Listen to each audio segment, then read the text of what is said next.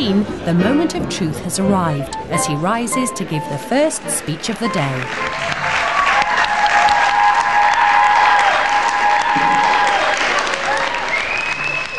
First and foremost, I would like to thank everyone for attending today, because it means a lot to Andy and Serena, of course. Don't know why, but... one thing that I really wanted to say is I'm so proud that Serena considered me to be able to walk her down the aisle. And I'd just like to thank Andy and Serena for that right now, because that's more of an honour than I could have asked for.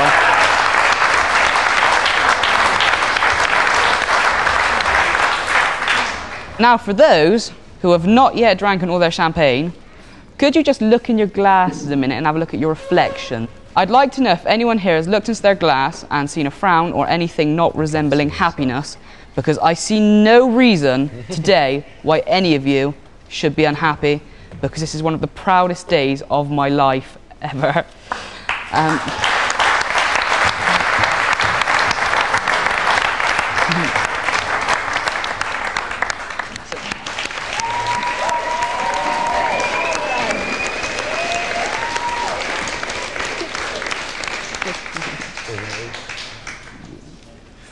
Hi everyone, for the ones that don't know me, my name is Alan and I'm an alcoholic.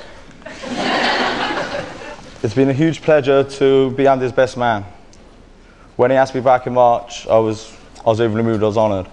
Being the best man and stuff, you get to dance with like the bridesmaids and the bridesmaid being your sister and stuff. I thought, hell yeah. See you on the dance floor later, baby.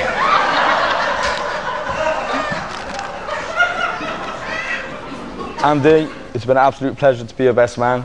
If everyone could just stand up now. And to toast to the bride and groom, congratulations. Thanks everyone. Cheers, dude. You're married now. Never gonna see him again. Never. It was what we wanted for a long time and stuff, to get married and stuff, and now it's like finally happened. It's like, I was like really happy for him, so.